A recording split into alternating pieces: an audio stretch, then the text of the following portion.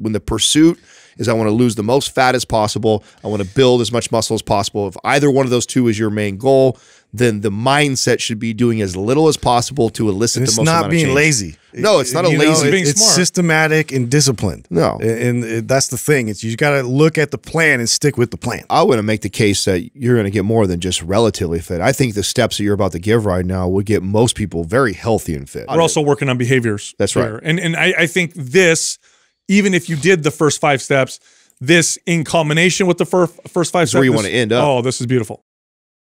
Hey, what's up, everybody? Here's the giveaway for today's episode. MAPS HIIT, high intensity interval training, but done the right way. This is the only HIIT program I'm aware of that doesn't make you lose a bunch of muscle and just, move in place, burn a bunch of calories. This is actually good programming. We're going to give it away for free, okay? Here's how you can win. Leave a comment in the first 24 hours that we drop this episode. Make it a good comment. Subscribe to this channel and turn on notifications. Do all those things, and then if we like your comment, we'll go through, right? We'll pick the best one. If it's you, we'll notify you. You'll get free access to MAPS HIIT. One more thing. We got a sale this month in June. The Shredded Summer Bundle. This is a bunch of MAPS workout programs. So you got MAPS Aesthetic, MAPS HIIT, MAPS Prime, the Intuitive Nutrition Guide. That bundle is already discounted. We're going to take an additional 50% off right now. And then MAPS HIIT by itself is also 50% off. So those are the sales that we're going on this month. We won't repeat them again until next year. So if you want to take advantage, go to mapsfitnessproducts.com and then use the code June50 for that discount. All right, here comes the show. One of the most important steps when it comes to fat loss or muscle gain is figuring out how many calories your body needs every single day just to maintain. Unfortunately, for a lot of people, this can be a lot of guesswork, can be quite challenging. So we're due for an episode like this. It's been a while since we talked about some of the steps. And I know you said something before we started that I think it's important to let some people know that are listening to this right now. I actually was, I don't know if the reason why you said that was you read some of the questions on our qual or not, but there's a handful of people that, feel like if they track, it triggers their old behaviors of binging. So although we're going to lay out some steps that we would start most our clients on to get them started when it comes to tracking your calories and figuring out your macros, hang in till the end, because I know that we'll address people that tracking is a kind of a trigger for them to binge, and like how would we coach someone like that. So both how I would coach someone that has no past history of binging and, how do we dial in the diet for whatever their goal is. We'll cover that first. And then at the end, go to like, okay, what would we do if you have someone who can't track, right? Yeah, and also, I mean, we've got a lot of questions too about like how to get that accurate like maintenance calories. And there's lots of formulas out there and lots of, macro calculators and ways to get there. However, simple always wins in the beginning. And so we'll kind of go over that in terms of like how to just get started and really figure that out. Well, it's super important to understand that metabolism is very complex and it's not stationary. In other words, how many calories you're burning today can change and adapt within a day or two just by your behaviors and your activity level, hormones, sleep, and all that stuff. So it is something that moves and flexes. And it's important to understand that because when you figure out your calories, it's important to understand that it can change. It can change just because you're working out a particular way or cutting calories or increasing calories. There are a lot of macro calculators out there. We have one, right? We have one at mapsmacro.com. And so what you do is you go in there, you enter general activity level, body weight, and whether you're male or female, it'll spit out a number. But it's important to understand that these are all general rough estimates. Generalizations. Yeah. And there can be a very wide variance from person to person. I mean, I've had 130-pound female clients that burn more calories naturally. I'm not talking about just through activity, but just their bodies burn more calories than 220-pound male clients who have gone through a process of extreme dieting and all that stuff. So it can be quite radical. So you can use these calculators as a general idea, but you'll never be able to get accurate that way. And there really is no machine or anything, at least that's not pragmatic, because you can go to like a university and get really complicated testing, in which case you'll get a snapshot. This is what your metabolism is doing right now. Right. And, which again, the value of that would be I'd have to do that every single day. So it's not very pragmatic. Nothing's going to be as accurate as what we're about to talk about. And it is a bit of a process, but if you do it and you don't suffer from the behavioral negatives that can come from tracking, it can be a very effective way at getting your body where you want. Well, ironically, we have a calculator and I don't use it. Right. And the only time I really recommend it to somebody is if they feel absolutely clueless onto what they've ever consumed. They have no idea. They've never tracked before. I don't know if I eat 5,000 calories. I don't know if I eat 1,500 calories. It just helps you organize your thoughts. Right. I have no idea where I'm at in that range because I've never tracked before. I have no idea what I should probably start at. So I think those tools, and all of them are, I would put in this, even those like, you know, tests that you can go take and they kick off, you know, where your kind of calorie should be. They're all flawed. But yet, if you have no direction, it's better than nothing. Yeah, it's better than just blindly guessing a number. Oh, I'm just going to do 2,000 because that sounds like a number I should do if you have no idea.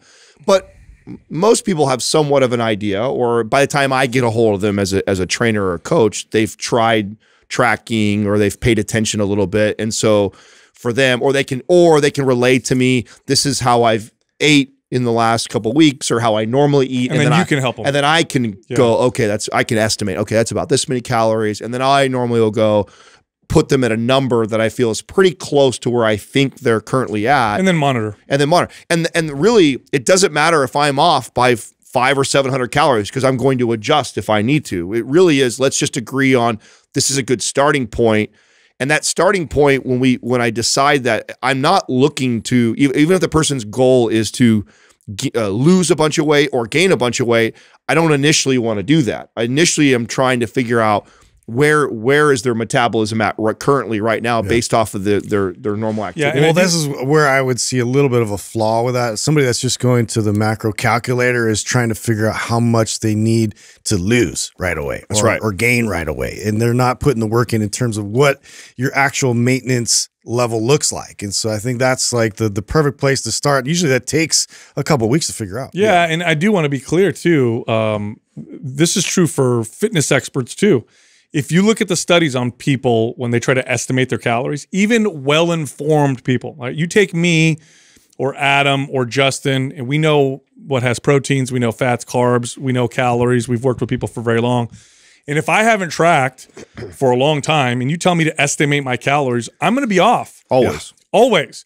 Always. Nobody is ever. Now, the less you know about calories and proteins and fats and carbs, the more off you're going to be. And you would be surprised how many people are so, it's like, you know, I remember at one point being like, I need to eat, 40 grams of protein. And I'm like, oh, this is a chicken breast. This is probably about 40 grams of protein. And then I remember weighing that chicken breast and going, oh, that's like 70 grams of protein.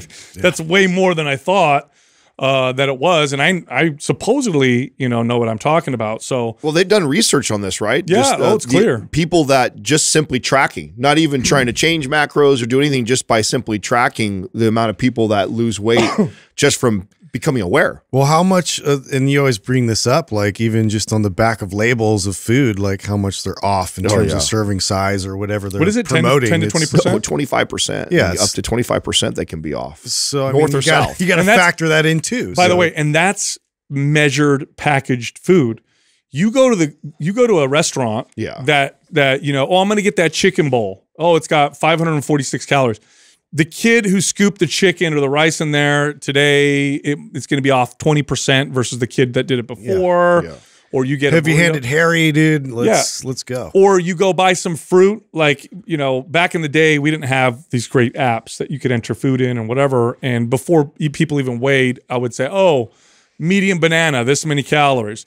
And then I remember one time I was like, let me weigh this banana to see if it's an actually medium. It's a super jumbo banana. Yeah, I'm like, whoa, this is way off from what I thought. So let's make sure there's clarity on that, Doug. I believe it's 25%. I want to be accurate on that. I'm pretty sure that's what the FDA allows food labels to be off. But to your point, Sal, about eating out, if you factor in that the FDA allows you 20 to 25% room north or south on it, and then you add in human error, Yeah. Because so when you go to a restaurant and they have to label the calories, let's just say like is 20%. So it's 20% right? So high. this burrito That's bowl 400 if it's a 2,000 calorie diet, that could be 400 calories. Well, okay, so this burrito bowl has it has 1 cup of rice, 6 ounces of this, whatever, and it has to be this many calories. FDA says that they have to be within 20% of that. The problem is then you have somebody who's serving it who potentially can go over by 10 or 15% on the rice or over on the meat or whatever sauces or guacamole or whatever else you're doing. And that's not held accountable the same way that the recipe is. No. So you could literally be off by 30 to 50% very easily by the room that the FDA allows with the labels, and then in addition to that, the heavy hand that a lot of these servers will do because they want you to be satisfied and happy with your serving. Or if they add a little extra oil. Yeah. So like man, that's what makes eating out so difficult when you're trying to do it. So part of, and I don't even think we actually listed this in our steps, but I think this is another good point since we brought this up. When I'm asking a client to let's figure your metabolism out, let's track, this is the time when I'm asking if I could ever get you to be as disciplined as possible to make your food yourself. This is the time. Because we're trying to get as accurate a number as possible. That's right. We're trying to be really accurate. And if you are eating out, which that doesn't mean you can't eat out in the future. We'll figure out how to adjust for that. Doesn't mean I'm asking you forever you can't eat out. But for this next week to 2 weeks that we're going to be tracking to figure out where your current metabolism is at right now, you limiting how much you're eating out does a wonder for me as far as trying to get precise on where your metabolism or is. at the very least, or to put it differently, I would say, so step 1 is what you're talking about, which is track calories and macros for 2 weeks. And what you don't want to do is change your diet or change your activity. We want to see where you're normally at. Now, to what Adam's saying, if you eat the same thing every day and you're tracking it, what I would have a client do is then weigh that. Okay, so they're saying, I'm eating this, I'm eating that. Well, can you weigh that for me so I know exactly how many calories you're taking in?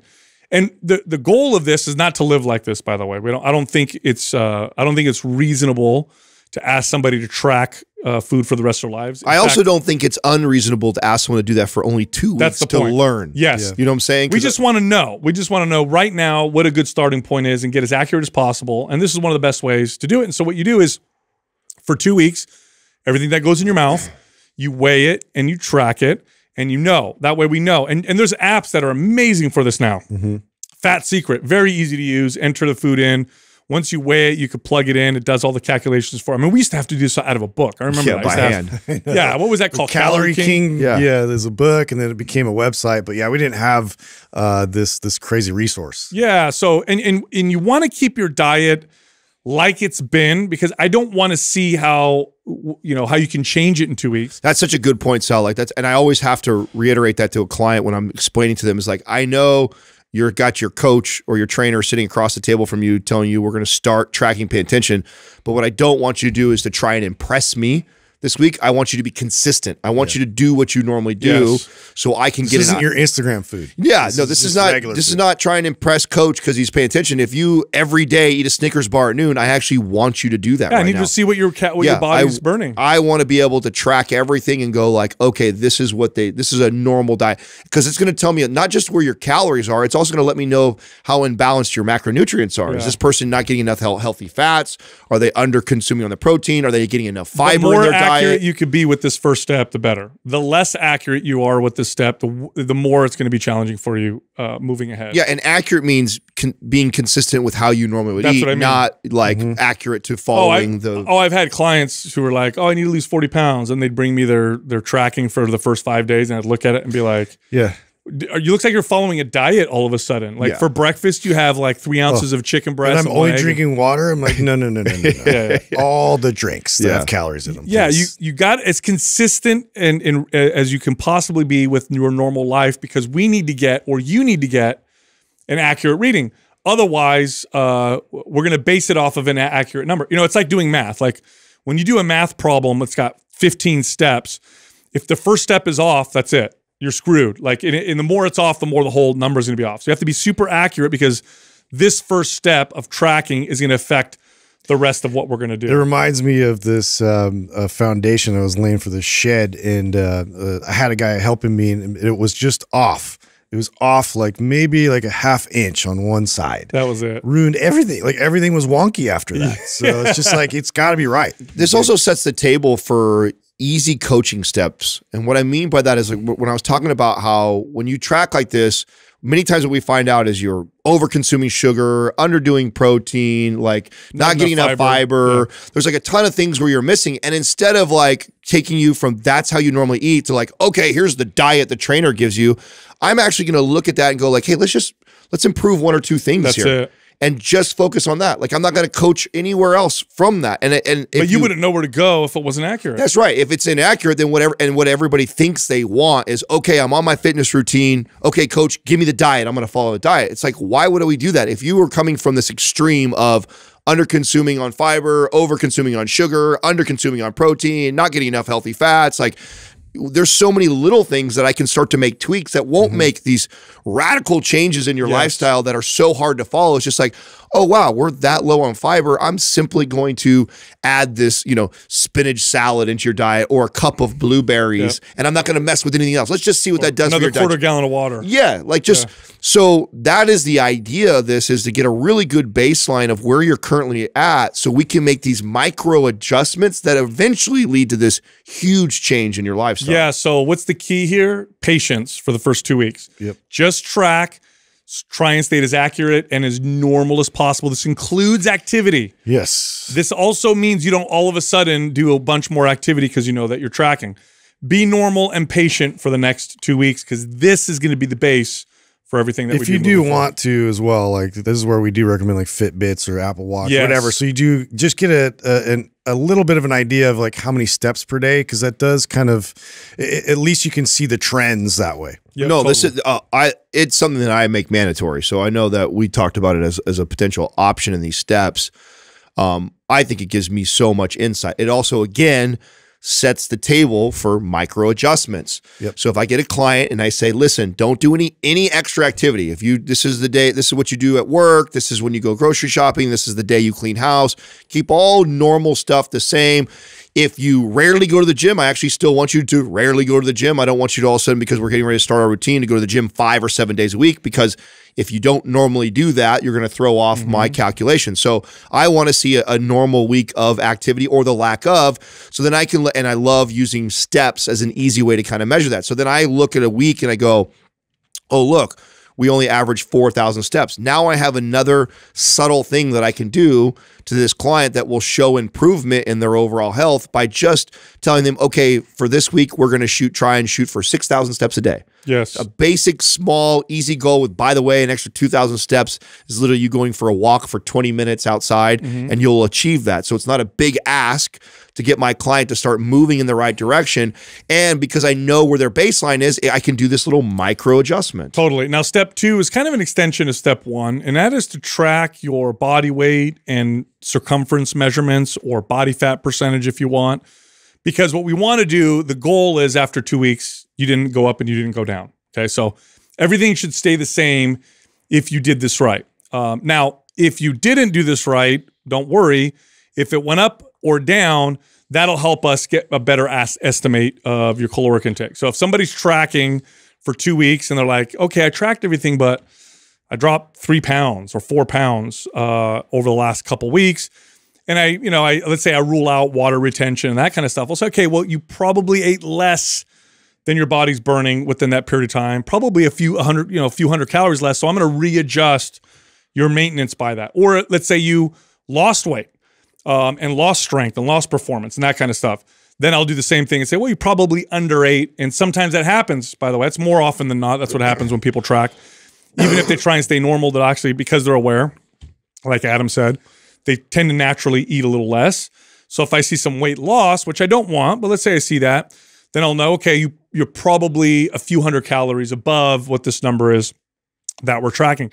Now, if you weigh yourself, if you take measurements, if you do body fat test, it's very important that you do all of it same time of the day, same food intake, same water, same everything. Because what we don't want to do is, oh, I gained 4 pounds, but really it's because you weighed yourself at night versus the morning. Right. Or I took a body fat test. Well, yeah, last time John tested me, this time it was Susan, and they both have different ways of pinching my, my skin fold, with the calipers and all that stuff. So want to be as consistent as possible. If it's just weighing yourself on the scale or like doing like, I know Doug a lot of times will do just like the waist measurement in the morning, it's just great because nothing interrupts that yet. Like you haven't had any food. Like it doesn't vary at all. It's always pretty much the same that you're like situation that you're going to deal with in the morning. So I always like try for that. But again, like it really just has to be consistently the same time, the same exact protocol every time. Now, during this 2-week period, I'm actually not making any adjustments unless I see something very dramatic happen. Yeah. And I like to take the 1 week snapshot. So like I'm having them, you know, get on the scale or track circumference or whatever, maybe on a morning or daily basis for the time period. But you're looking at the trend. I'm looking at a week at a time, right? So because you could easily, especially my female clients, fluctuate, you know, water retention up and down by, you know, 2 to 4 pounds. And what we don't want to do is go, oh, I'm way under eating because I dropped 2 pounds, and then you increase your calories, and then when you would have leveled back out the next day. So I'm paying attention because I don't want to see anything dramatically happen. Like what I don't want to see is day 1 of deciding to do this, we drop 2 pounds. Day 2, we drop 2 pounds again. Day 3, we drop 2. I'm making a quick adjustment at that point. If I see 2 right away, okay, we're under eating. We need to increase our calories. But if I see 2 pounds go down one day and then you come back up 1 pound the next day, and then like we're probably in a pretty close area, I'm going to pay attention to. I would say depending on the individual, at the end of the 2-week period, the buffer that I tend to give people is about 3 or 4 pounds. Yeah. Above that or below, you know, then I start to say, okay, the calories that you were tracking were off from what you normally, like I remember once I had a client who had a lot of weight to lose. He had 80 pounds to lose. We did this, and I said the same thing I just said now. I said, you know, make sure you're accurate. Don't change anything. Everything's the same. At the end of 2 weeks, he lost 8 pounds. And I know what happened is that just because he's aware, instead of eating 5 cookies, he ate 3 cookies or whatever. Instead of eating, you know, 10 ounces of meat, he ate, you know, 7 ounces or whatever. So I said, okay, I know you said you were accurate, but it looks like you were actually below what your maintenance is. So I know we have a little bit room to go up. So that's why this is very important. But if you do this right, you should have no change. That's the goal. The goal is at 2 weeks, I see no change. And the things I always have to make clear to my client is that just because we don't see a movement on the scale doesn't mean we're not already seeing progress. So especially if they start working. Yeah. So you come to me, you want to lose 30 pounds. I tell you, okay, the next couple of weeks, we're going to be tracking, figuring all this out. I actually don't want to see anything go on the scale. Right away, they get discouraged. Right away, they think like, oh, you mean to tell me I'm going to be doing stuff and tracking and working towards my goal, but yet in 2 weeks, I'm not going to see results. And it's like, no. We are. I mean, if we are weight training and we are tightening up the diet, figuring out what you're consuming, I promise we're moving in the right direction. What I just don't want to see is this dramatic drop on the scale like you think you want to see. No, we need an accurate number. No, yeah, we want it. And absolutely, if you stay the same and you've weight trained for 2 weeks and you're starting to track your food, I promise we're moving in the right direction. Yeah, and that's exactly it. Then you got a good starting point, right? All right, so step 3 is now that you have a accurate-ish number that your body's burning on a regular basis. In other words, your maintenance. So we figured out how many calories you need to eat every single day to stay the same, okay? To stay the same body weight. Now we can adjust according to your goal. So now I can look at this and say, okay, you're averaging 2,500 calories a day. We didn't gain or lose any weight. Looks like you were pretty accurate with your calories. I know you want to lose weight. Now I can drop you down to 2,000 to start the weight loss. Or, okay, you want to gain muscle. You know, you were eating 2,000 calories a day. That keeps you the same. I can bump you up 500 calories. Or, which is more common, people want to lose weight. I look at their calories and go, they're too low to cut from. Yes. We're going to do a slow reverse That's diet. almost build. That's almost every time. Right. So that's important to make this clear right now. It's like 80% of the time, I would say. Every once in a while, very rare, but every once in a while you will get somebody who will track for 2 weeks, they'll come back. And this has happened to me, but it's 1 out of every 25 or 50. It's very low.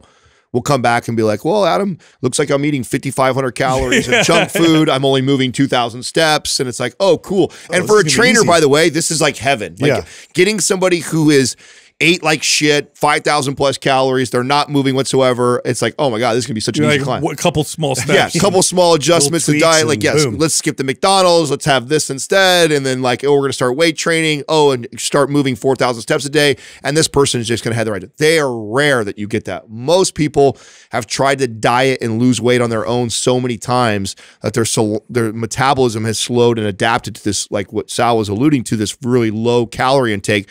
So even though you came in to see me and you go, Adam, I want to lose 50 pounds, we track and see where you're currently at. So let's just say let's say you weigh 250 pounds and you want to drop down to 200, and we track your calories and you're averaging 2,100 calories and you're a male and you're 250 pounds. I'm not going to cut you from there.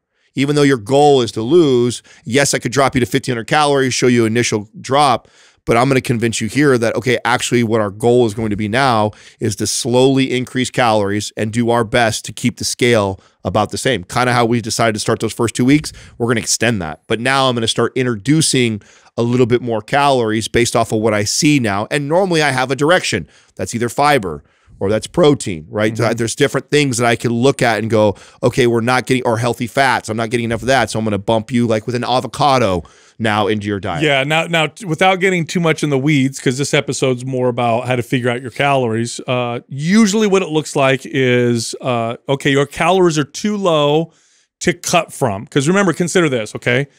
You're losing weight, we're going to cut your calories to lose weight. We don't want to end up in a place that's not sustainable. Like, I don't want you to end up at 1,000 calories a day to maintain your 30-pound weight loss. It's just not going to be sustainable. I know you'll gain the weight back eventually. You live in a country where food is all over the place, and you know nobody wants to live that way, right? So usually the calories are too low to start to cut from. So what I'm going to do is I'm going to slowly increase your calories. That's step one. Definitely do strength training, because strength training sends a signal to the body that says build muscle. Simultaneously, it says speed up the metabolism. So we're going to boost the metabolism that way. And Adam said your body weight doesn't change, because what ends up happening when you do it the right way is your metabolism speeds up, you lose some fat, you gain some muscle. Weight stays the same on the scale, faster metabolism, but you're smaller overall because fat takes up more space. The third thing I usually do is I increase your protein intake. Most people are not eating the amount of protein that can maximize the results from protein. Protein is also very satiating. We've done lots of episodes on this. So that's the other thing that I'm typically looking at. Sometimes essential fats are not high enough. And I've seen this more in my female clientele. It seems like this is less and less of an issue, but you know, back when I was training people, fat was so demonized that I'd get female clients be like, you ate 20 grams of protein, of fat today. Like, we need to bump your essential fats up. You need, or your fatty acid intake up. You need more fat. So usually those are the steps that we'll take. And then once we get the calories to a point where I feel like we can cut from, then we'll start to cut. If you want to bulk, we typically just go from there and start your strength training. And then again, like Adam said, the rare occasion that I get somebody who's overweight because they're eating so many calories, it's a real easy, place to start from where I can do the cut. And I think, so, I mean, I'd like to hear what you guys do. I have my way of like, how do I decide, when I've been adding calories, how do I decide I want to come back the other direction? Yeah. Like, what's that number look like? Because obviously everybody's going to be different weights and, male, female, activity level. So there's all these different variables that would decide this person, oh, I start the cut at 2,500, this person at 3,500. Yeah. So how do I determine that? And what I'm looking for a client is I want to take a client and I want to slowly increase calories until the feedback I get is, Adam, it's like a chore. Yeah. Like I'm eating so much food. Yeah, I want to take a client who needs to lose weight, and I want to be able to change their diet and their macros and start feeding them the nutrient-dense foods that they need, and focus on strength, like Sal was saying, and slowly keep increasing calories until the pushback I get is, Adam, I'm having a hard time hitting my calorie intake. Yeah. That could be different for everybody. Maybe 3,000 is a lot for you. Maybe I got you all the way up to 4,000, 4,500 before I come down. It's going to be different for each client, but that's what I'm seeking. I'm looking to get you to a place where it's like hard to get your calories in, because then it's very natural for you to go, okay, hey, don't worry about that fourth meal I had you eating. Just skip it. Now, this is a relatively slow process, and I say relatively because in the context of how fast people want results, it's slow. People want results tomorrow. But I remember one person in particular, young lady that I trained, she competed in figure competitions. She also ran a lot. So she was running about 25 miles a week, working out 5 days a week, She was competing in figure competitions.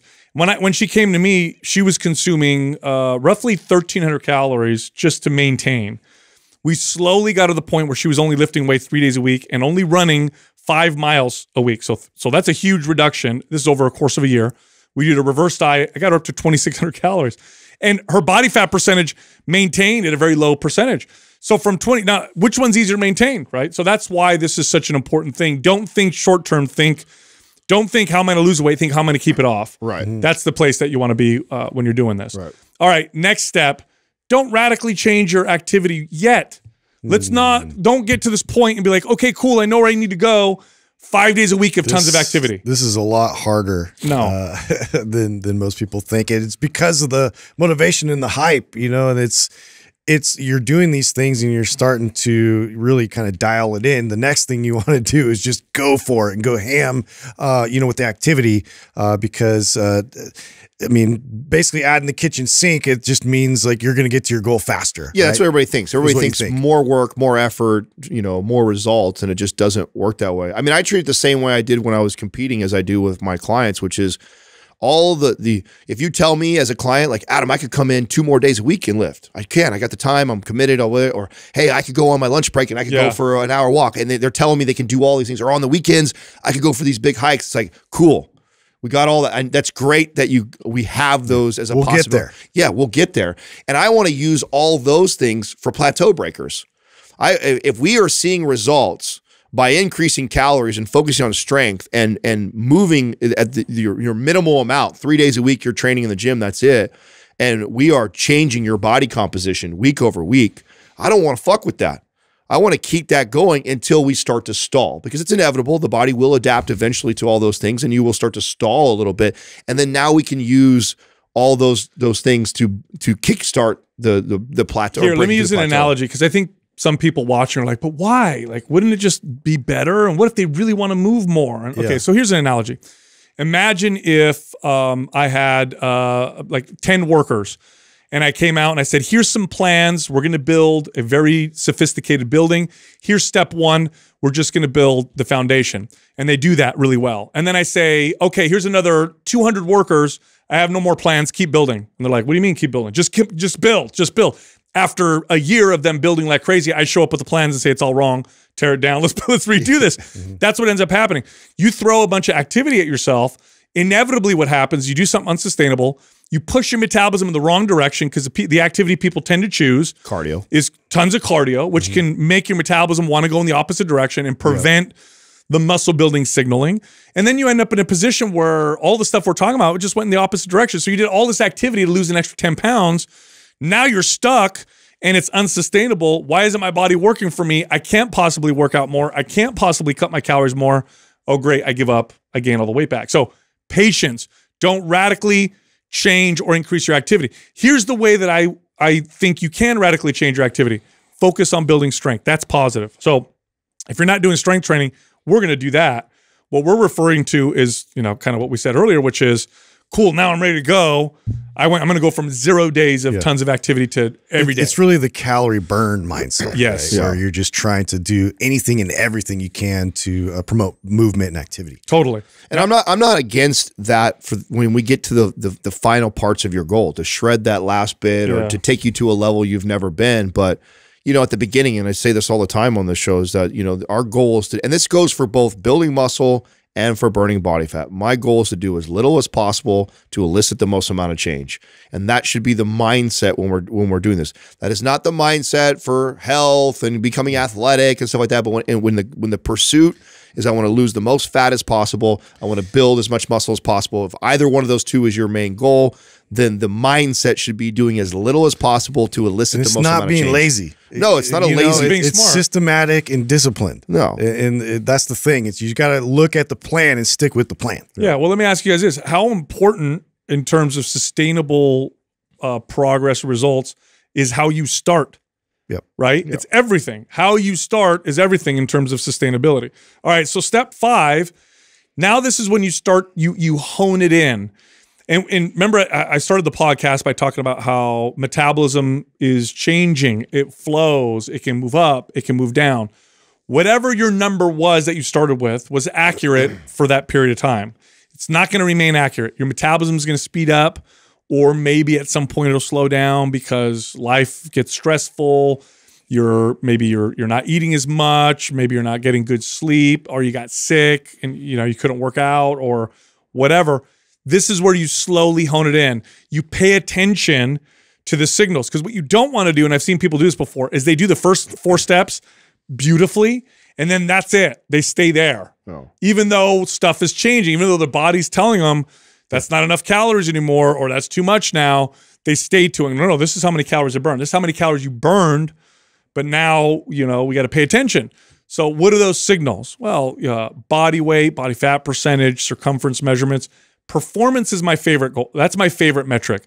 If you're working out in the gym and your energy is dropping, your strength is going down, you're feeling sore, you're feeling stiff, that sometimes can tell you you're not feeding yourself properly. It could also tell you to adjust your workouts. Maybe you're working out too hard.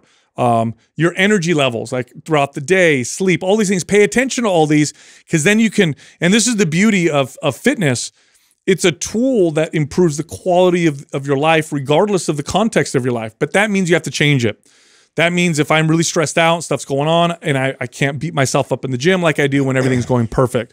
I can't feed myself the same when everything's perfect. So every single week you pay attention to these things and you move things up, you move things down. This is how you start to learn to read your body. And this actually will move you in the direction of never having to really go crazy with tracking again. Not that you'll never go back and revisit it, but you can move to a position where you just need to hone. You hone all the time, and you can maintain this kind of balance. We listed this as the 5th step, but this really does belong at the beginning too. And the reason why this is so important to understand this, even right out the gates, is because you come in and you hire me and you want to lose 50 pounds on the scale. That's what drove you to come to me, right? And to invest into hiring a coach or a trainer. It's really hard to stay the course if you don't learn to attach your success to all these other things in your life. Your energy, your sex drive, your hair, your skin, your mood, your productivity, like your strength and performance. Yeah, pay attention. It's so important to reframe your goal. You come in, the big goal is to lose that 50 pounds, and we're going to get there. But right away, I already want my client to start paying attention to those things so they can see those small wins, because we may not get those big wins on the scale for a while. Mm-hmm. It may be months before I start to really show you that scale dropping in the direction that you came in originally. That's all you wanted. Mm-hmm. So this is so important that when you're at this place of, I have this big goal, I want to lose all this weight, that, okay, that's fine. And that's the big goal. But initially, when we are trying to do this correctly, figure out your macros, figure out your calories, work with your metabolism, not against it, we want to start to attach all the other things to it, right? Like I just listed off, the mood, the sex drive, the hair, the performance. You ever watch on YouTube, they'll have these videos where someone's building something or sculpting or doing like a piece of art.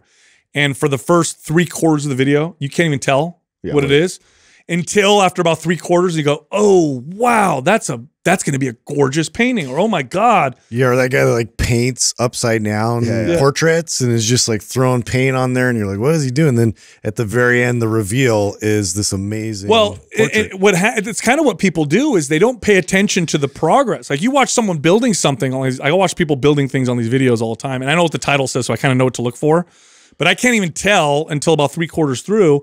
That doesn't mean they weren't moving towards that the whole time, even though I couldn't tell. So it's important to pay attention to all these other things. And by the way, that's what's going to drive you for the rest of your life. Because those things you're going to be able to tweak and modify based off of your energy level, based off not getting enough sleep, based off of, sex drive, whatever it is. Like you get a better understanding of your body and those, that feedback, that signal, and you're listening to your body in terms of like how things are going. So you'll be able to adjust down the road. Yeah. And often those signals, for lack of a better term, predate weight gain or weight loss.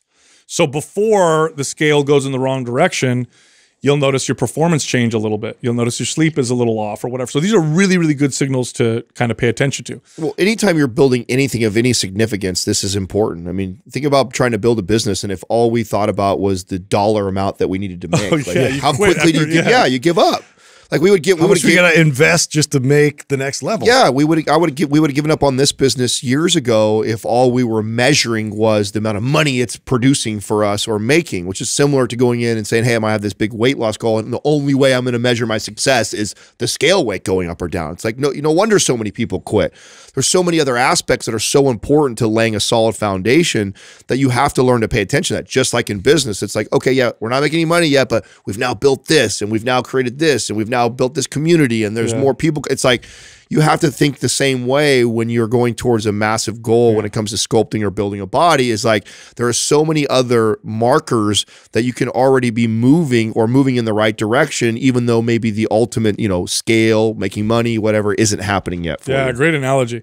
Okay, so let's say you're somebody that's like, man, when I pay that close attention to my food, when I start to weigh things, when I start to count things, it messes with me mentally. It's not good for my behaviors around food, not good for my relationships around food. Or maybe you're just like, I don't want to do that. I don't want to live that way. Is there another way to do this? And there is. Now, I am going to be quite clear. If you want to get to your goal faster, or you want to get shredded, or you want extreme performance, what I'm about to say is not great. So what I'm about to say doesn't apply to a guy who wants to get below 10% body fat, right? Or a woman who wants to get a little bit of striations in her obliques or whatever. But what I am about to say will get most people to a pretty balanced state, meaning you're going to get relatively lean, relatively fit, relatively healthy, which is cool because most people, that's all they want. Most of the clients I ever trained did not want to get 6% body fat, or at least didn't want to live the lifestyle that required to get 6%. Oh, I want to make the case that you're going to get more than just relatively fit. I think the steps that you're about to give right now would get most people very healthy and fit. Well, that's very what I mean. I say relatively because you're not going to get on stage. Yeah. Okay. You're not going to get shredded that way. No, but you're not. You're going to have a flat midsection. Yeah. You're going to be mobile. Look and feel great, which is what most people want to do, and it's fair. Now, what you're about to list too, though, is it's inevitably going to take longer because you're not being very precise about it. We're also working on behaviors. That's right. And I think this, even if you did the first 5 steps, this in combination with the first 5 steps, where you want to end up. Oh, this is beautiful. Okay, so what we want to do is we want to hone in, and this is true, on our body's natural ability to want to be healthy. Now that sounds crazy because we think, oh, our body's natural tendencies to want to be obese and inactive and all that stuff. No, it's not. The problem is that we've modified our environments to the point where our bodies, our primitive bodies, don't match the environment, and we're paying the consequences. So how do we get our bodies to want to be to be able to read the signals properly, to live in this modern life, so that it's healthy, not obese and unhealthy? Well, number one, and this is a big one, and I used to love messing with my clients with this one because they would all lose weight. Usually I would see, no joke, 10 to 15 pound weight loss for clients, sometimes as low as 7, but usually around 10 to 15 pounds just by doing this. Avoid heavily processed foods. And I love doing it because I would always follow up by saying, but eat as much as you want. Yeah. And my clients would always trip out. What do you mean eat as much as you want? Well, don't eat, try to avoid foods that come in boxes or wrappers or, pre-prepared food. Just eat whole natural foods. Eat until you're full, and that's it. We'll see what happens. And they would always lose weight, and they would always think there was something magical about the food, and somehow, my God, the chemicals in heavily processed foods, I didn't know they made me fat, and what do they do? And no, this is really what it boils down to. It's quite simple. Heavily processed food are engineered. There's a lot of money that goes into the right combination of salty, sweet, fat, crunch, appearance, how it feels in your mouth, I can't even list all the things that they pay attention. And this has been over the decades. They've really made this a ridiculous science to the point where you will overeat. Studies now show this very clearly. 600 calories of overeating on a regular basis happens from eating heavily processed foods. Well, too, this kind of behaviorally forces people to slow down and to address this. You're gonna have to make something out of this whole food. You gotta actually do some work to cook it. You gotta go grab all the items and put them together. You actually know what is in there in terms of you have a better sense of the actual calories that you're gonna consume. So there's a lot of other factors that go into this, but it's definitely one of those, like the quickness, like it's easier to get the processed food because it's like ready already versus, you know, I have to actually plan this out. There's also a very important psychological game that Sal's playing too, is he's not telling the client that they have to eat this certain way or they can't have something. That I'm not taking anything away necessarily. I'm You're saying not eat as much punishing as you yourself. want. And that may be one of the most powerful things. Aside from that, the food's hyper palatable when it's processed and it makes you want to eat more food. Just simply the psychology of, oh wow, my coach is saying that I can, if I'm hungry, to eat. I don't have to fight that. I don't have to fight that. So you need fruit, vegetables, just meat, just eggs. make choices as whole food choices. It gives them this freedom, and it doesn't make them feel like they're restricting, which is a very dangerous place for these type of people. Right? We're talking to right now people that have a tendency of binging. So giving them the freedom to eat when they want, so long as they choose from whole natural foods, really unlocks that. And I think that's one of the most powerful parts. So let me illustrate just how big of a deal these heavily processed foods are, or how it affects us, okay? Imagine if I took all of the ingredients for let's say a small pizza, okay? And I took them separately. You had your cup of flour, you had your water, you had your oil, you had your pepperonis, you had your tomato sauce, all separately. And I said, eat all this, right? Eat all of this in the next 30 minutes.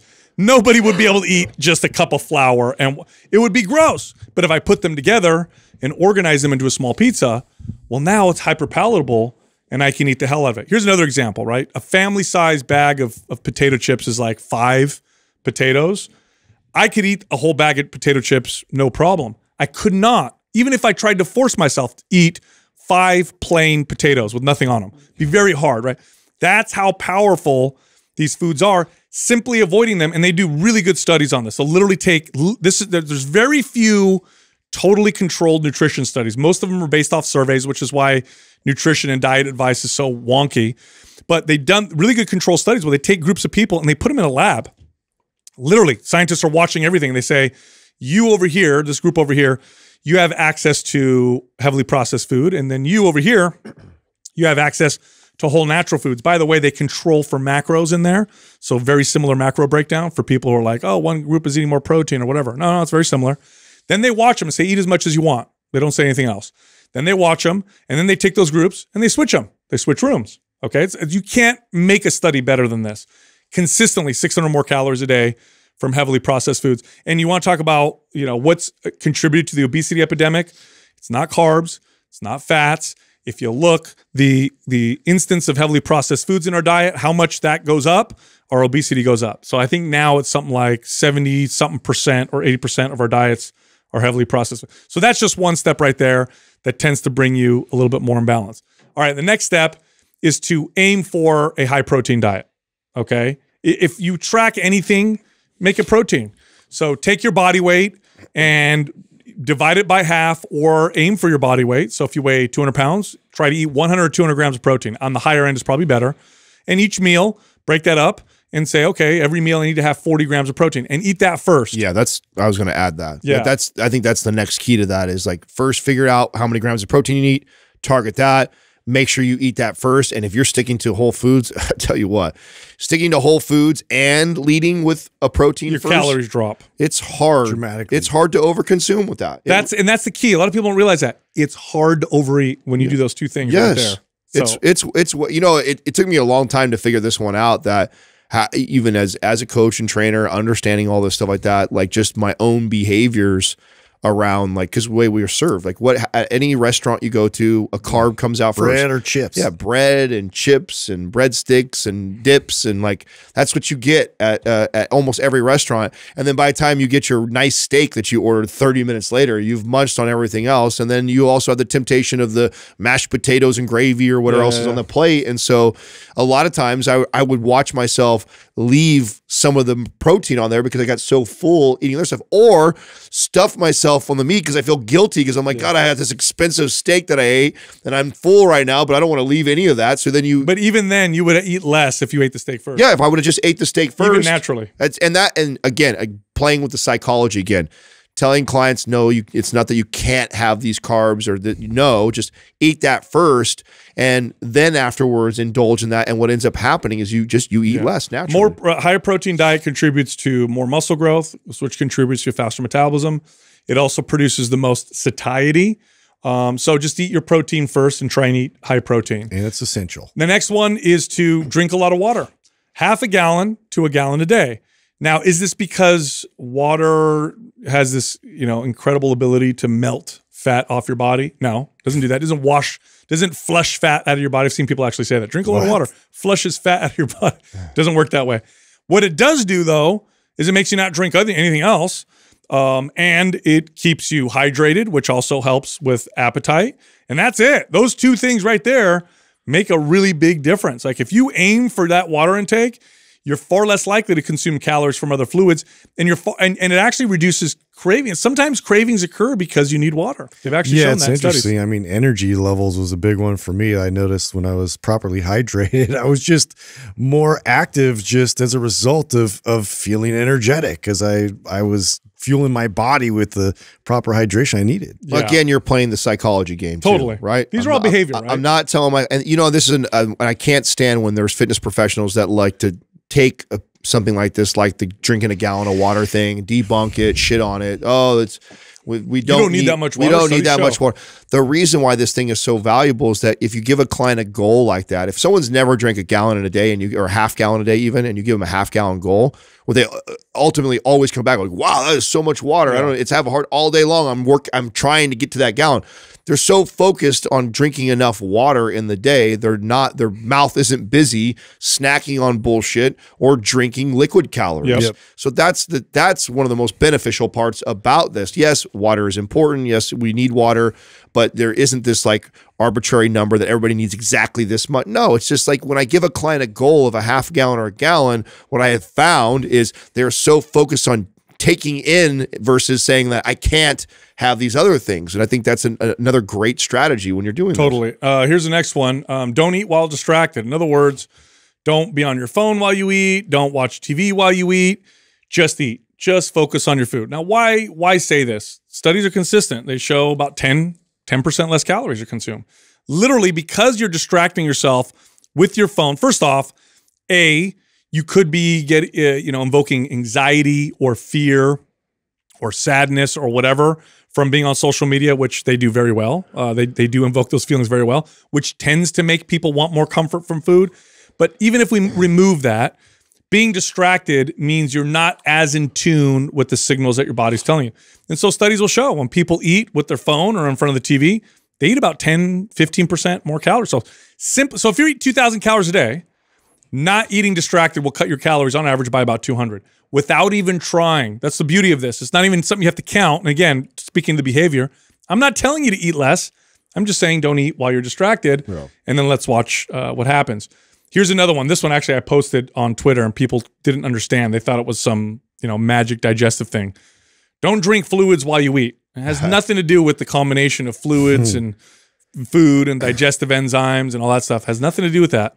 It just slows you down. Yeah. When you drink while you eat, you tend to eat faster, which means you tend to eat more, which you can't read. Your body doesn't pick up the signals of satiety as quickly.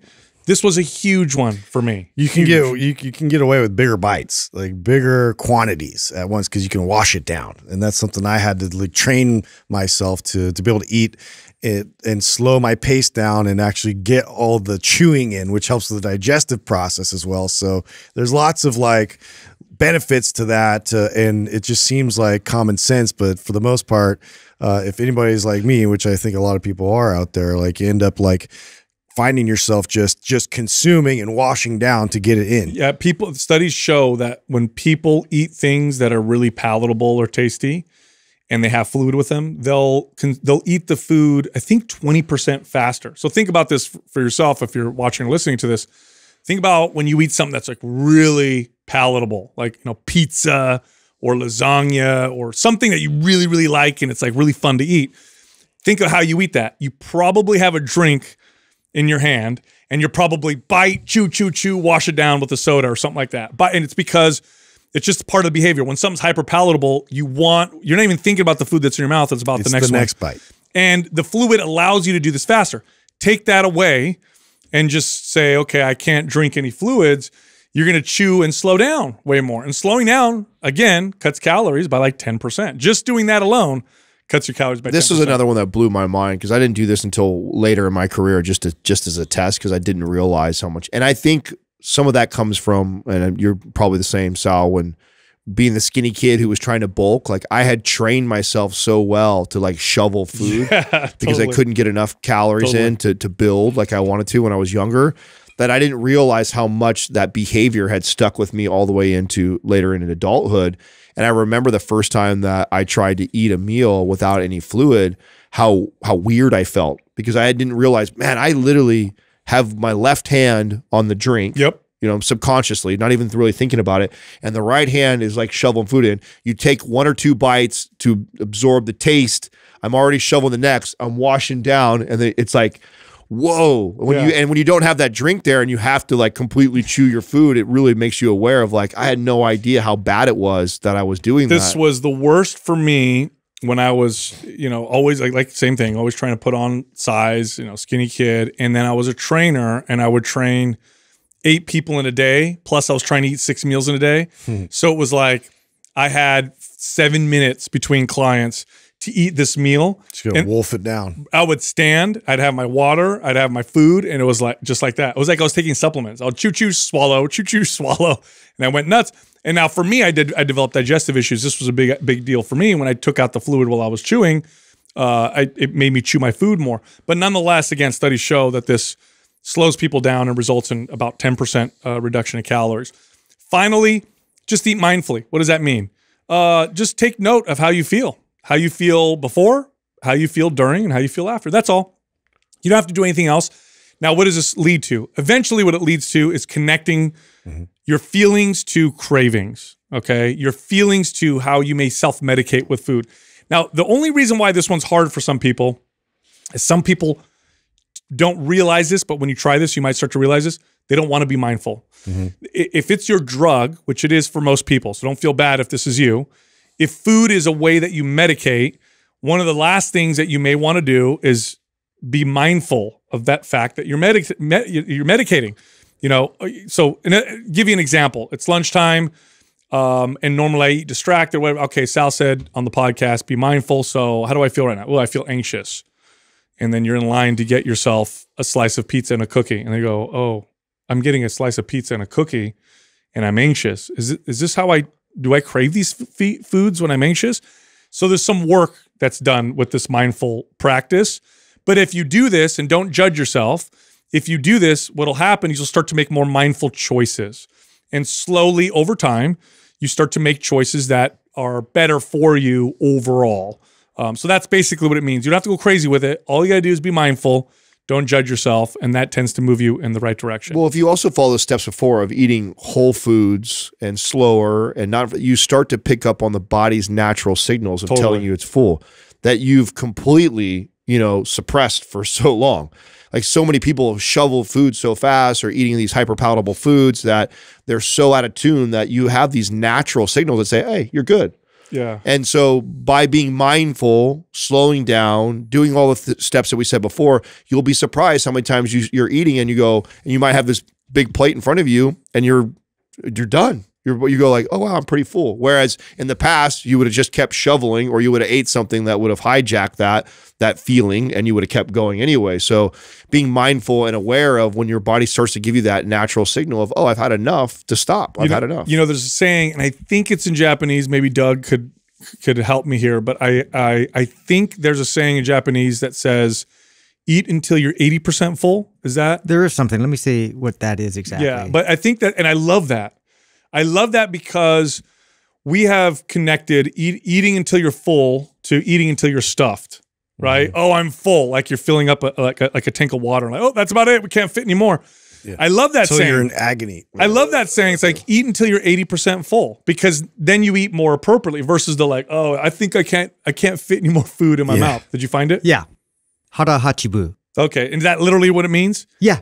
80%. Beautiful. I love that. Yeah. Look, with that, if you love our information, head over to mindpumpfree.com and check out our guides. We have guides that can help you with almost any health or fitness goal. You can also find all of us on social media. So Justin is on Instagram at MindPumpJustin. Adam is on Instagram at MindPumpAdam. And you can only find me on Twitter at MindPumpSal.